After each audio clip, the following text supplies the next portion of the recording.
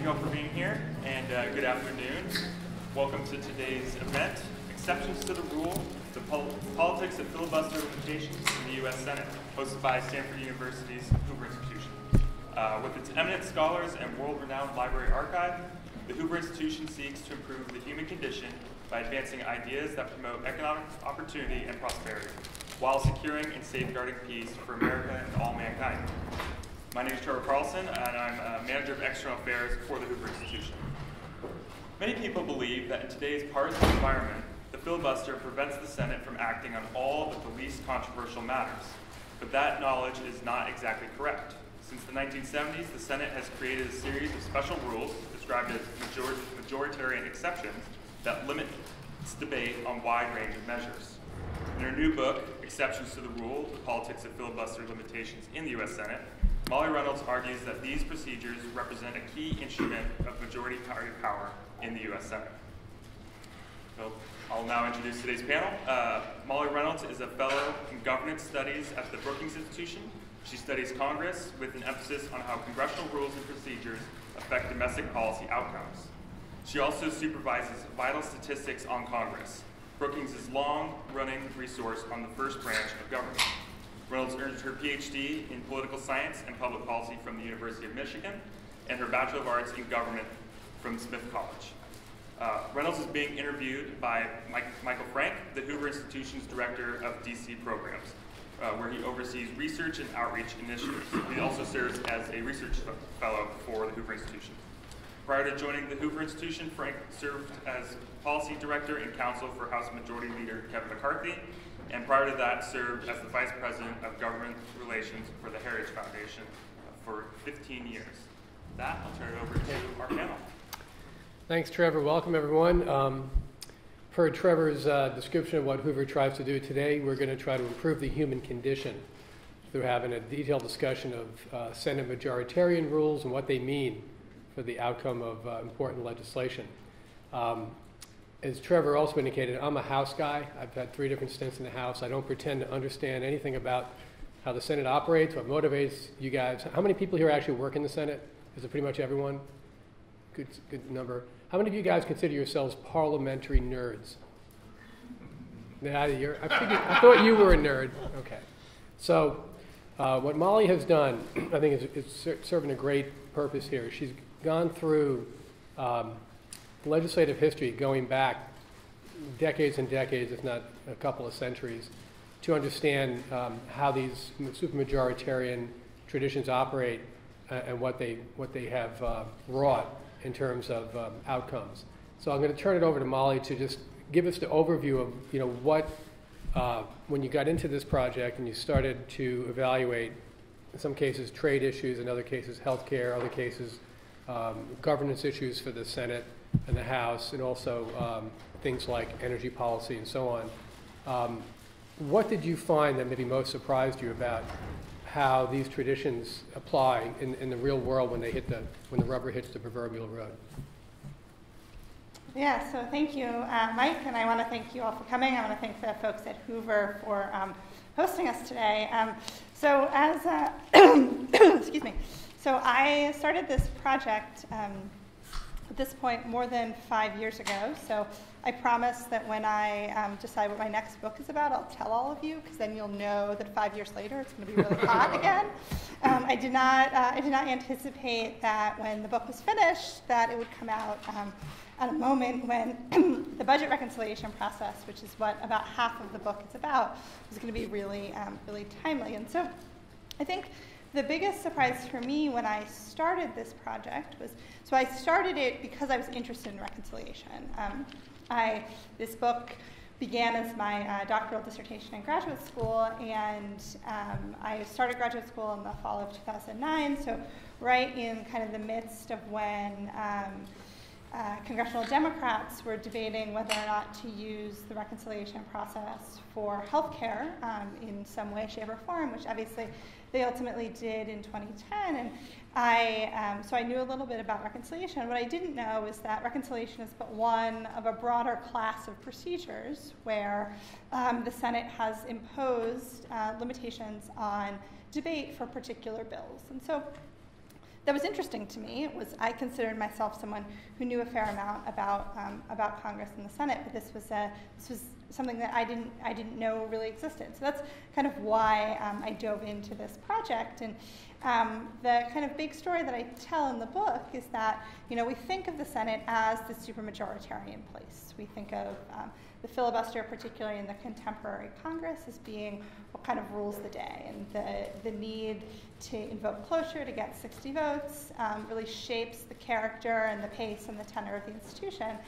But there are exceptions to that, and they extend across a wide range of policy areas. So reconciliation is probably the best known one, but obviously the budget resolution itself also comes with a statutory limit on debate, meaning that it can't be filibustered. We saw earlier this year, Mike mentioned a couple, we saw earlier this year another one, which is the Congressional Review Act, which those resolutions also come to the floor under a statutory debate limit, and thus can't be filibustered. And so, kind of the breadth of the policy areas where these kinds of rules touch, I think, was probably the most surprising thing for me to discover as I dove into this.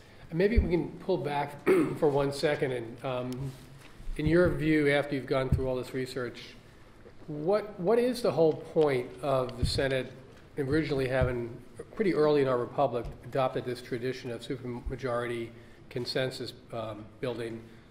Why did it happen? Has it outlived its usefulness? You said it shaped the character of the Senate.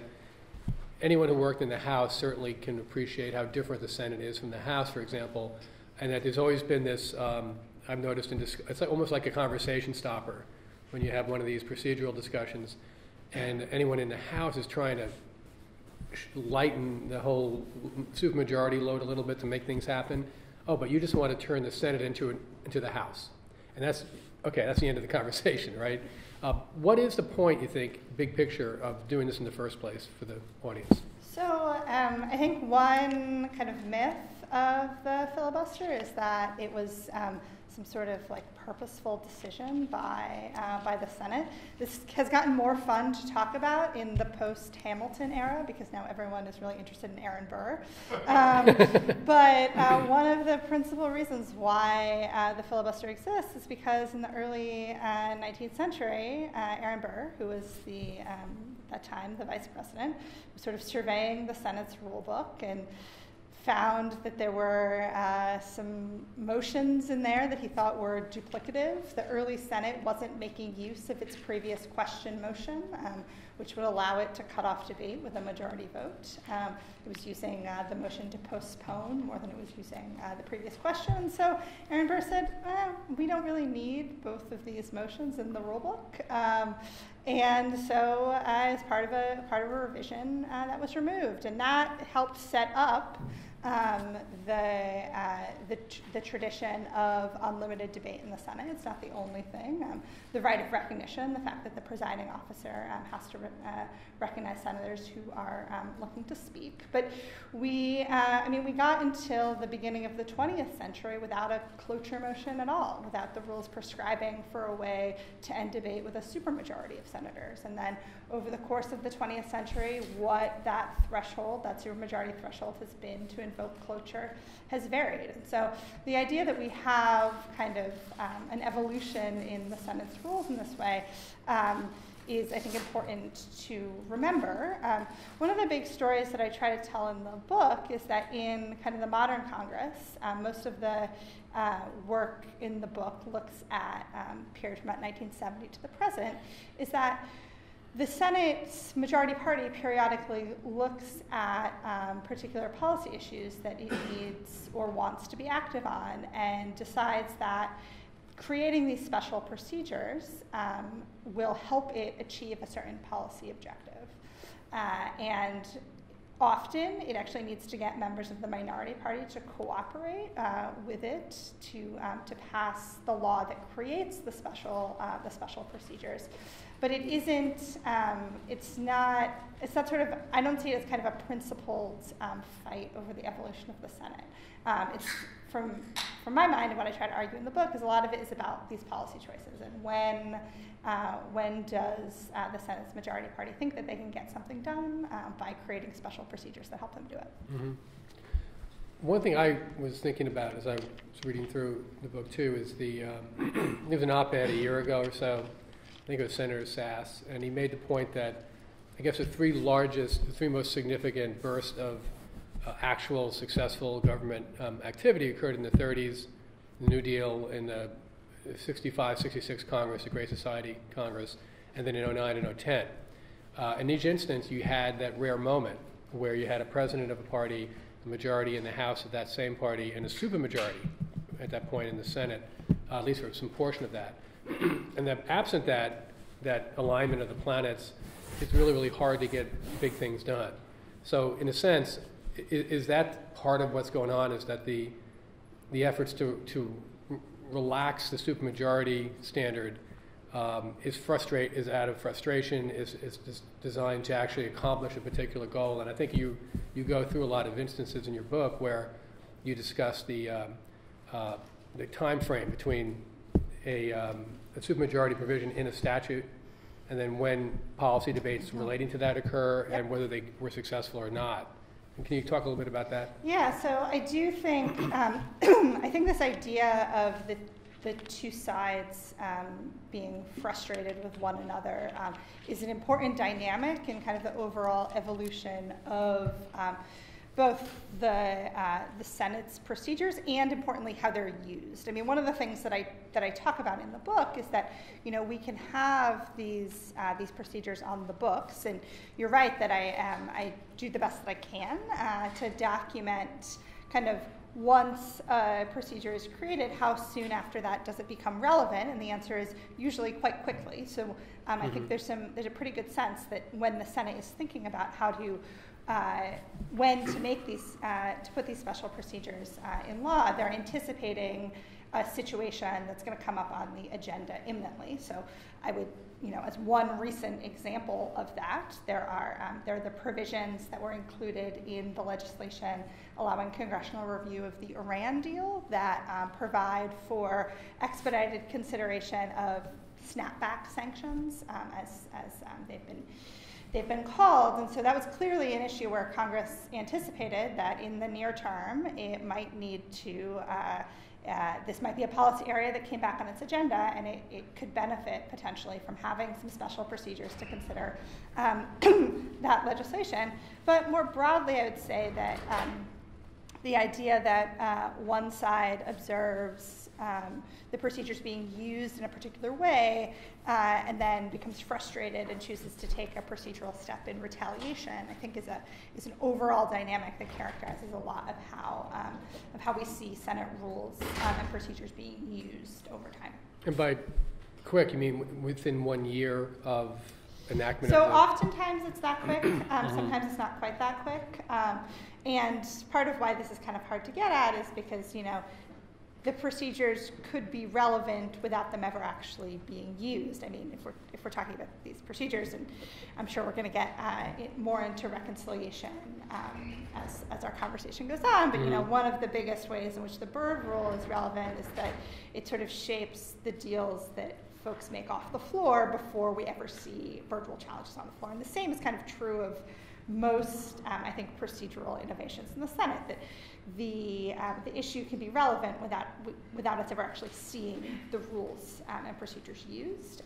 But yeah, I would say in general, it's quite quick. Sometimes as soon as a year, sometimes within a couple of years. The issue that the special procedures are meant to deal with comes back up on the Congress's agenda. Okay, so you opened that can of worms. You mentioned reconciliation. I know that's why you're all here. Let's talk about reconciliation. Big picture, what did you come away with as a takeaway in terms of the supermajority requirement, the insulation from that in the reconciliation process, and what that's meant for public policy? Yeah, so there's a chapter in the book where I tried to really dig into this question of, okay, so we have the reconciliation procedures. They obviously allow certain bills to move through the Senate without the possibility of a filibuster. They're not unlimited. But what do they actually mean for policy? And so there's a chapter in the book where I look at kind of the spending side of reconciliation. And I argue that when the Senate is writing a reconciliation bill, it often does so with an eye towards what are the electoral needs of the Senate's majority party in the next election. And where does it make sense? What programs does it make sense to change with an eye towards the electoral needs of the particular senators in the Senate's majority party who are going to be up for re-election in the next cycle. And I document how those needs shape the way that the sort of substance of the reconciliation bill. I will say that one kind of lesson that I've taken away from this year's experience with reconciliation so far is that sometimes those individual needs and the individual interests of the senators in the Senate majority party could come into conflict with kind of the collective needs of the party as a whole. Because winning elections isn't just, it's both about kind of the party's overall reputation, and particularly in the Senate, it's about where are the specific seats that you need to defend in the next election. And sometimes those things can come into conflict with one another. And I think for me, a big part of the story of what happened with the effort to use reconciliation on healthcare this year was that the need, excuse me, to the goal of getting something that met the party's overall objective of repealing and replacing the Affordable Care Act was in conflict with the particular interests of individual senators. Mm-hmm. Also, when you look at reconciliation, what are I think you'll go through some examples of what specific legislative achievements were to be had because of that lower threshold, and what does that, if any, lesson does that convey with respect to the overall idea of, some people, especially in the House, want, right, turn the Senate into a smaller version of the House. Right. So I'll say two things. I would like to come back to this idea that if we just expanded the kinds of procedures that I talk about in the book, we'd end up with a Senate that's the same as the House, because I don't actually think that's true. Yeah, let's hear that. That's a good... But I'll come back to that in a second. Yeah. But in terms of kind of the policy changes that we've seen achieved using the reconciliation process, I think, obviously, we've paid a lot of attention over the past year to the parts of the Affordable Care Act that were done that way. But going back to the early 80s, there's a long record of changes on both the tax side and the spending side. The 1996 welfare reform bill was a reconciliation bill. The Bush tax cuts were done through reconciliation. And one thing that's, I think, worth noting is that we've seen reconciliation bills passed in the Senate with fewer than 60 votes, but we've also seen a number of them passed with more than 60 votes, which I think complicates the story a little bit, but it's not, in a lot of ways, it's about achieving the partisan goals of the majority party, but there are also, I think, important examples of bipartisan bills that were done through the process. So to come back to your point about would we end up, if we sort of took what I talk about in the book to its logical conclusion, would we end up with the Senate looking exactly like the House? And I don't think so. And I think it's in large part because the Senate's electoral incentives are just fundamentally different than those of the House. So senators both serve longer terms, they serve a much broader constituency, and because of the staggered nature of Senate elections, what it means for a Senate majority party to need to build a record that it can run on in the next election can look quite different from cycle to cycle. So, you compare kind of what's happening right now in advance of the 2018 elections, where there are many more seats held by Democrats that are up, versus what was happening in advance of the 2016 elections, when there were many more seats held by Republicans. And so I think that those dynamics mean that the Senate's character is really different, even absent the rules. And I actually think if we kind of want to dig into a particular example from the tax debate, I think the debate over what to do about the SALT deduction is a really good example of this. So in the House, when the House has been working on its version of the tax legislation, part of why the issue of the state and local tax deduction was really a really thorny one is because there are a group of House Republicans who are from districts, sort of much smaller geographic areas where that's a big deal, and for whom, in many of those districts, those members have reason to think that they might be electorally vulnerable. A lot of those members from districts where there are a lot of people who take the SALT deduction, those districts are won by Hillary Clinton. So that's sort of a different political reality than in the Senate, where most Senate Republicans are from states where sort of across the whole state, the SALT deduction is less of an issue. And so that, I think, is an illustration of how the different electoral incentives of the two chambers that result from the different institutional arrangements have different policy implications. Another area, maybe we can talk about this in the context of, let's say, seepage into the legislative realm of the changes with respect to nominations. Two stages, first in 2013, with lower level judges and nominations in general, and then more recently with Supreme Court. Is that, what does that mean, big picture, to you relative to your research? And second, is that any kind of a marker for a continuation along that path where it would seep into more generally to lowering it overall on legislative calendars? Well? Yeah, so I see what's happened with nominations in kind of a broader context that I alluded to earlier, with the idea that over time we've seen kind of a tit-for-tat retaliatory move from members of both parties in the Senate, where one party will do something procedurally, and then that will, often out of sort of real frustration at the other side from stopping them from doing something. I think this is what happened when Democrats chose to use the so-called nuclear option in 2013, and then the other side, particularly if they have subsequently gotten back into the majority, will choose to retaliate. And this sort of slow-moving ratcheting up of the procedural stakes, I think, describes a lot of what we've seen over time, both in terms of procedural change in the Senate, but also the use of the existing procedures. And so I mentioned this a little bit before, which is that we can have procedures that are on the books and that are available, but we don't always see them used. And so the choices about how to use them, I think, are often as important as the choices about kind of when to change them. In terms of what do I see over whether I think that the changes on the nomination side kind of foreshadow a change more broadly, I'm skeptical. I think that we will see a sort of whole-scale abolition of the filibuster in the Senate anytime soon, for a couple of reasons. Number one, the existence of the filibuster is a big part of what gives individual senators their power, and I think that, and this is one of the things that I try to argue in the book, is that in order to get any kind of procedural change, you have to convince individual members that it's in their interest, and I'm just not sure that we're there yet with the Senate, the Senate filibuster.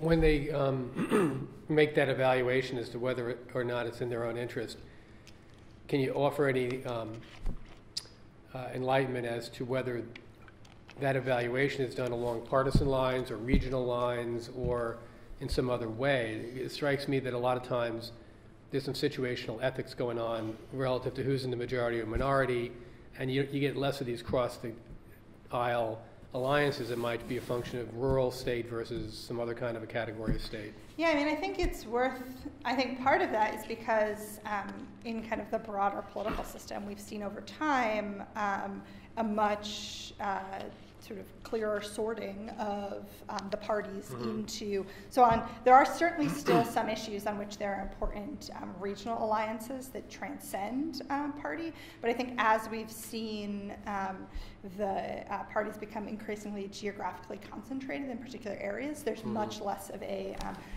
possibility for those kinds of alliances. I mean, when I say that I think that senators evaluate their individual needs, it can be on any number of dimensions.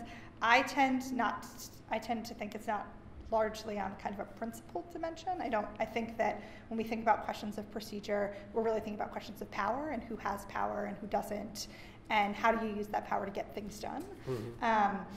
And so I think in the contemporary Congress, it's often largely on partisan lines, but historically, that's not necessarily been true. Sometimes it's been along other dimensions as well. Okay. I think maybe at this point, let's open it up to your questions, because I'm sure you have a lot. And we have one right there in the front row, and please identify yourself perhaps, and just don't give a speech, that's all. All right. I'm Richard Skinner, Richard Johns Hopkins University, and my question for Molly is, one of the first high-profile uses of reconciliation was in 1981 for the agreement that Butcher guns. And I'm wondering, why did they choose to employ reconciliation under those circumstances, and how influential was that example? Yeah, so I don't know if everyone can hear the question, but Richard asked about the decision to use the reconciliation process in 1981 to move some pretty significant legislation in the first year of Reagan's term in office. And that marks, I think, the first use of the process that looks more like the way that we've come to understand it contemporaneously.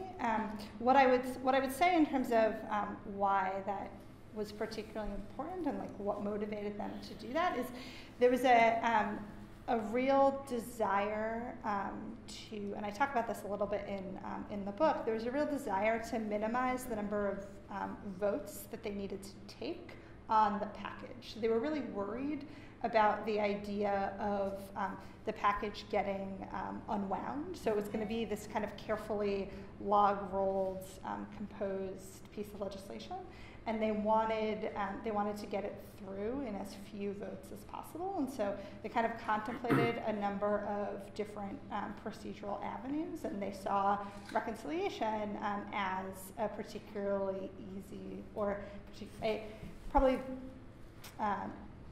they decided that the reconciliation process was the best strategy that they had available to them to kind of get this negotiation together and get it through with as few votes as possible. Question? Yes, sir. Sam Amber, Senator Toomey's office. Historically, did you see any major trend shifts post the 17th Amendment?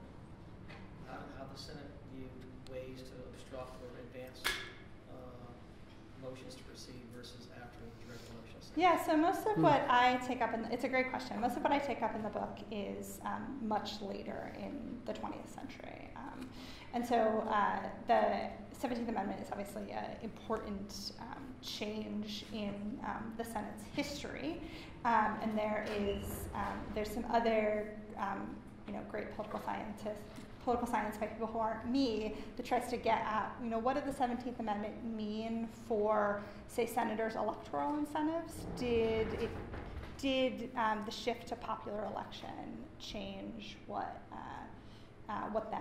that meant? And I think there's some evidence that it did. That they started feeling that they had to be more responsive to voters than to once they were elected directly. But it's not. To think about kind of what it meant procedurally is not something I've done, but it's a great question, something worth thinking about. In those senators in recent times who were appointed to fill vacancies because of the 17th Amendment, did you see how they approached the filibuster? Whether they initially came in and hated it? Yeah, that's a great question that I haven't really thought about before. That would be really interesting to look at.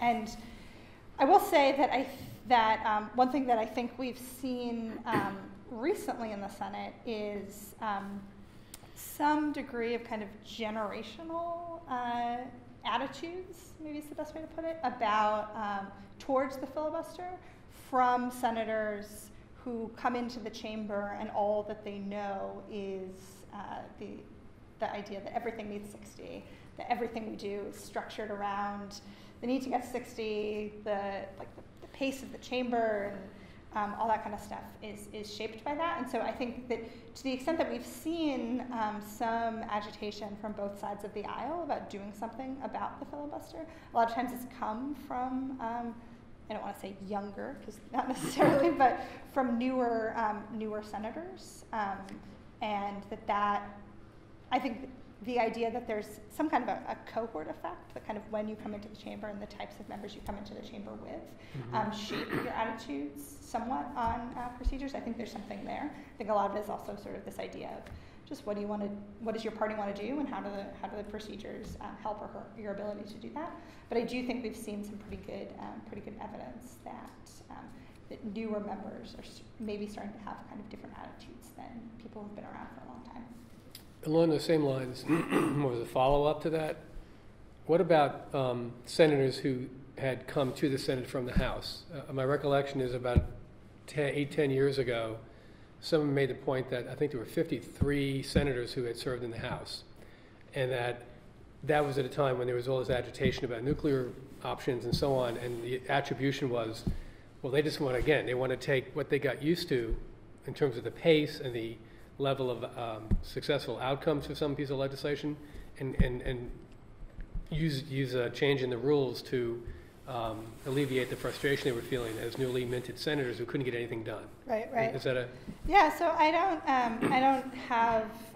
don't sort of look at that specific question in the book, but I think there's probably something to that. There's some other work in political science that suggests that particularly for senators who first served in the House and came in around kind of 1994 and were socialized into their House service by Speaker Gingrich, that kind of had a lasting effect on how they approached being legislators. And so I think your point is sort of is consistent with that. And just the broader idea that how you learn to be a legislator, that broader context matters for kind of how you approach the task. Well, we have a topic for your next book. Yeah, absolutely. 5 years hence. Questions? Yes, sir.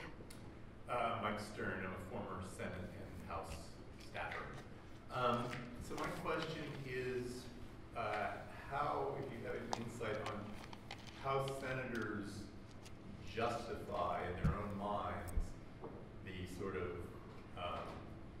differential use of the filibuster for nominations versus legislation when the rule that's in the Senate rule doesn't make that distinction. And how do they, or do they have any explanation in terms of what the rules require as to why they have changed it for nominations versus legislation? Yeah, so the first thing I would say is I can't read senators' minds. I wish that I could. It would make me way better at my job and probably mean I should have a different job. But I think that one argument that I've often heard made is that the Senate's role in the presidential appointment process is different in character than its role as a legislative body. And so that distinction may be important. I think from a political perspective, and again, I tend to think about most of the decisions that senators make about procedure as being politically motivated, kind of where political is a pretty expansive term here, and not based on principle. That the changes that we've seen around the procedures for nominations really, for me, were largely politically motivated. So in 2013, Democrats had gotten sufficiently frustrated about what was happening that they didn't see any other way to get President Obama's nominees confirmed, then changing the rules, and they were willing to make that change because they thought it was in kind of the interest of a sufficient number of individual senators and the collective interests of the party. And then this year we saw the same thing happen on the Republican side, in part because Democrats had sort of taken the step to ratchet it up a little bit. So that's what I would say. Any more questions? Come on. How many nerds here have more questions? Or non-nerd questions? Yes, ma'am. My name is Fiona Bryan. I work for Senator Lee. I have a broader question kind of about the general idea of compromise. While the filibuster wasn't enumerated in the Constitution, I think that the Constitution is absolutely a product of great compromise. And would you, in your opinion, do you see curtailing the filibuster in any way, whether it's reconciliation or otherwise, to be kind of a blow to compromise in Congress on the whole? So I think that, so are you asking that if we sort of abolished the filibuster, would we just get sort of more partisan legislating and thus less of a need to compromise across the aisle? Yes. Okay. That is Yeah. So I mean, I think that that's true in a lot of cases. So I think that if we didn't need to get to 60, that we would obviously see more done that didn't need bipartisan cooperation. I mean, but I would also point out, as I did earlier, that in the history of the use of reconciliation, we have seen a number of reconciliation bills passed on a bipartisan basis. And those were often under divided government. So, if we think about, say, the Clinton Welfare Reform Bill, which had a Democrat in the White House, but Republicans controlling both chambers of Congress, that passed with a large bipartisan majority in the Senate. And so that's kind of the broader institutional arrangement of partisanship, I think, mattered there. So I do think we would see, I think we've seen this in the case of nominations. Like, I think we've seen some nominees get confirmed in the absence of supermajority closure for nominations that we wouldn't have seen get confirmed otherwise. So I do think that I think that would happen on legislation as well. But I also think that it's worth kind of taking a step back and thinking about the broader context and what is it.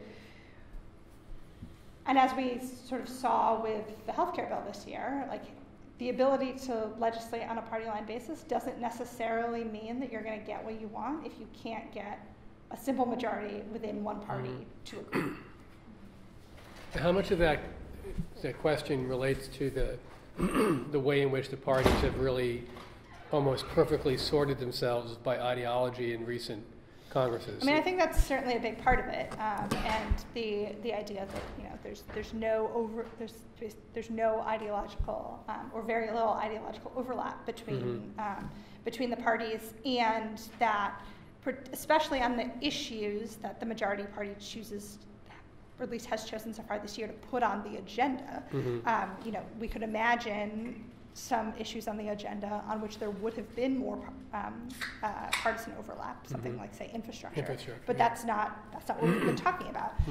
And so I definitely think for those issues on which the parties are really quite sorted, we'd see less compromise. But again, it would only matter if a simple majority of senators actually agreed on what they wanted to do. Any other questions? We have a little more time.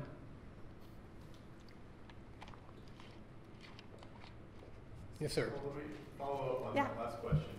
So if there weren't an option of a simple majority vote for these big policy things like healthcare reform, how would that affect would that cause the initial strategy to just be, well, we can't do something on narrow, so let's look to see we can do on a basis where we can get 60 votes. You know, would that completely change issue selection, if you will? Yeah, so I think, and this is something that I don't really talk about in the book, but I've started to think about more since the book came out, is kind of the interaction between the procedures and the ones that we have and the ones that maybe we could adopt, and this issue of agenda selection in the Senate. And is there are certain issues that are more amenable to party line legislating through the reconciliation process because of the constraints that the Byrd rule puts on the process than others. And so if what you're trying to do is particularly under, say, unified party control, like what we have right now, if you're trying to fulfill voters' expectations that under unified party control, you know, Republicans should be able to deliver on their campaign promises because they control the House, the Senate, and the presidency, that may lead you to make a certain set of agenda choices that would be different if you didn't have the ability to move certain things on a party line basis. Okay. Any final question? Okay, well, again, thank you so much for coming, and please join me in a warm round of applause for Molly.